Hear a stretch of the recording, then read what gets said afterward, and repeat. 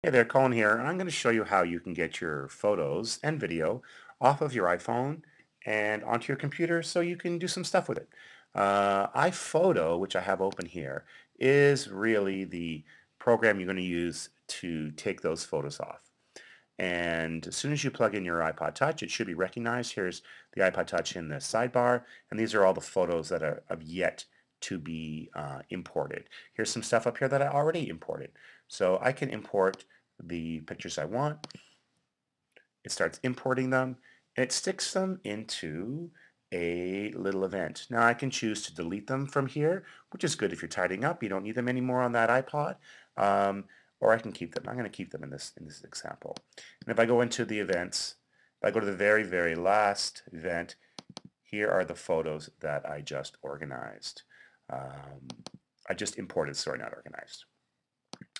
If I want to use some of those photos, maybe I could make an album down here. I could make a new album, and I can throw in the photos I specifically want. Later on, if I wanted to, I can go inside iTunes and tell iTunes to grab a certain album from here and throw it onto the iPod Touch. Maybe I want all the pictures from the farm for the kids to use in a project on the iPod Touch. So I could put all the farm pictures into a an album. Here's pictures of dogs. Who knew?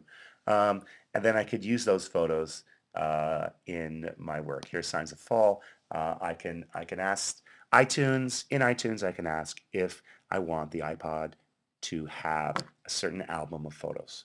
Anyways, that's it. Have a good day.